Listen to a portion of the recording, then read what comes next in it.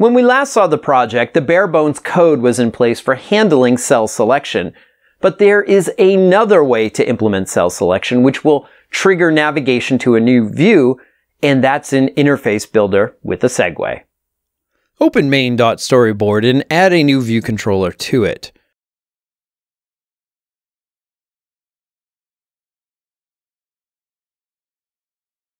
Name the new scene detail view in the document outline. While we're here, name the original scene main view. Then we should add something to this empty screen so we know when we've navigated to it. Drag a label onto the detail scene and align it vertically and horizontally in the view.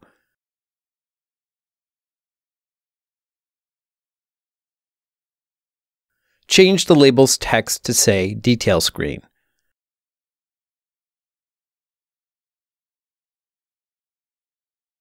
Now to hook things up. Control drag from the prototype cell in the main scene to the detail scene and select Show under Selection Segues in the pop-up menu. This will trigger a standard type of transition when you tap any cell in the collection view.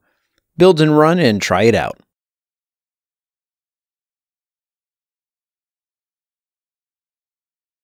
Now we're seeing the detail scene when you select the cell, but if you look at the Xcode console, you'll notice that the collection view did select item at is still executing too because you get the selected cell information in the console. Comment out the contents of collection view did select item at in viewcontroller.swift.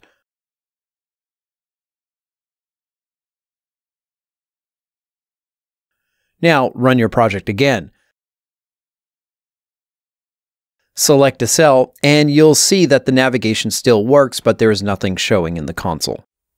At this point, cell selection is handled solely by the navigation segue set up in the storyboard. What we actually want is for the label in the detail view to show us the same text as the selected cell, but you cannot execute code directly from the storyboard. All you can do is set up the navigation to a new view when a cell is selected. And currently the detail view doesn't know anything about the selected item. So how do you pass the information about the selected item to the detail view? Well, UI view controllers have a handy method called prepare for sender, which handles segue transitions.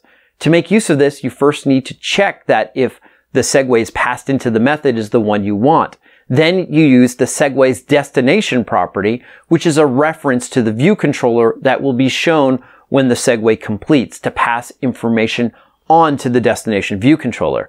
In our case, that's the, drumroll please, the detail view. We need to add a couple of things to our project to actually make this work. So let's dive into it. Add a new file to the project using the iOS Cocoa Touch class template. Select subclass of to UI view controller and name the class as detail view controller.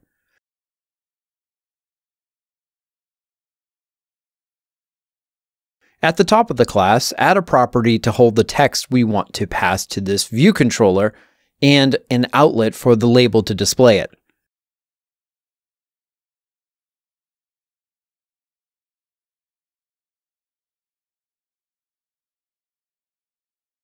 Go ahead and set the label's text to selection from view.did.load.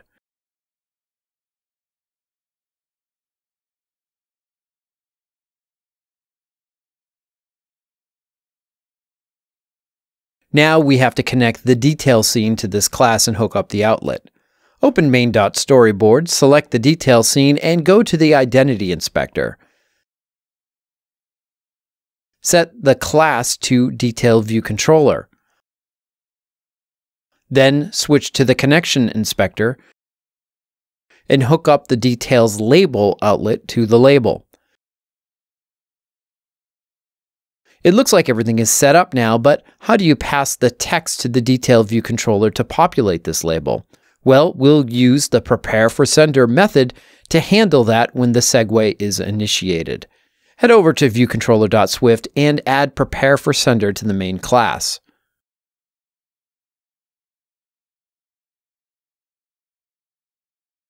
Within this method, use iflet to see if the destination for the segue is of type detail view controller and grab the index path for the current selection on the collection view.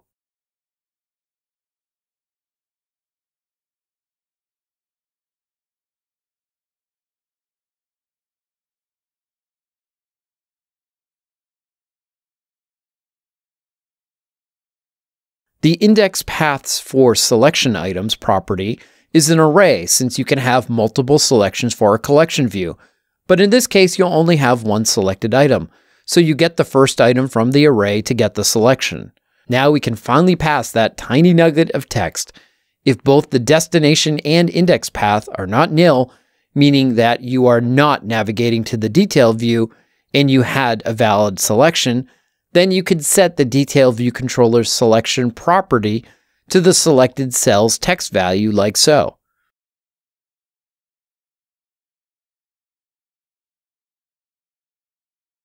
That's it. Run the project and test cell selection out.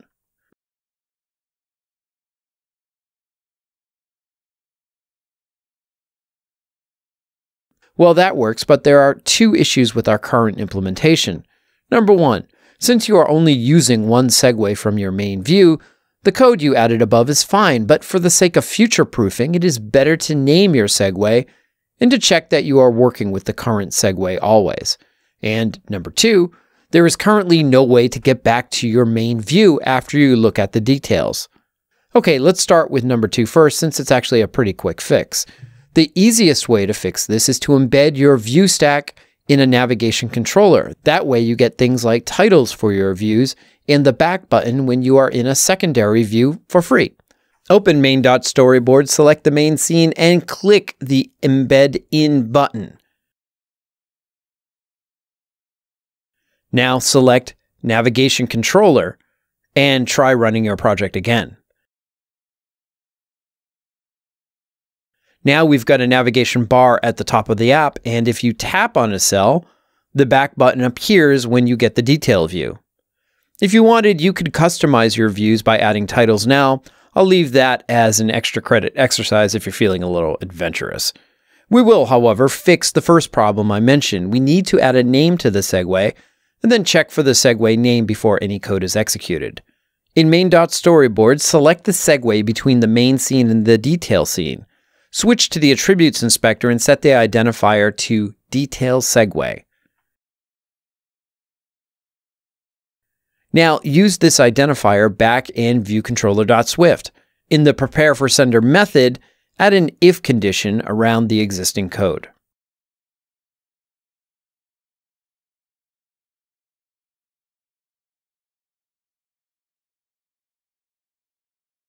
This checks the segue's identifier property to make sure that it matches the identifier that you added in the storyboard before running any code for a given segue.